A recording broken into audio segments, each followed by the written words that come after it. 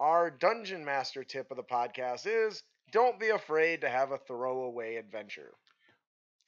Let's be honest, having random fun side quests about unrelated hijinks shouldn't hurt an overall campaign. And the DM, But it can. it shouldn't.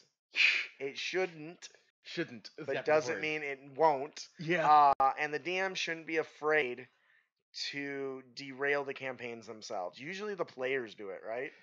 But to say they usually do a pretty good job of that by themselves. Right. Get- Ludwig, Pos Sniffer, Pot, Kobold, Ventriloquist might well become a familiar face to the party.